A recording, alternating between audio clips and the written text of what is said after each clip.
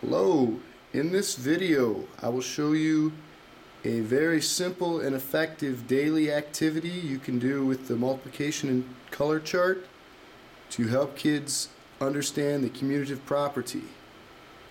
As you can see, one of the major advantages of the multiplication and color chart is that the two numbers that are being multiplied are shown in each of the boxes on the chart. As I zoom out, you can see that it covers the entire chart, and I'm going to show you a daily activity you can do with these baseball card holders that are a part of the complete set when you buy a classroom set.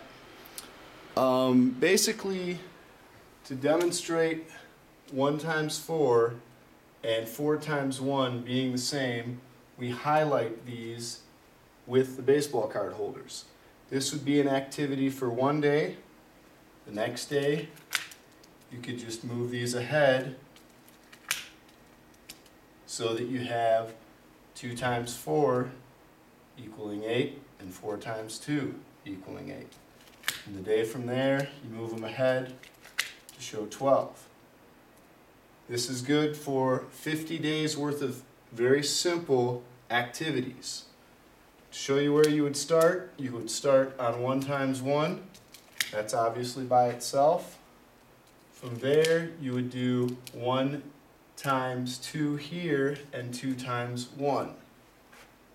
From there, you'd move that to 3 times 1 and 1 times 3. And from there, 4 times 1 and 1 times 4.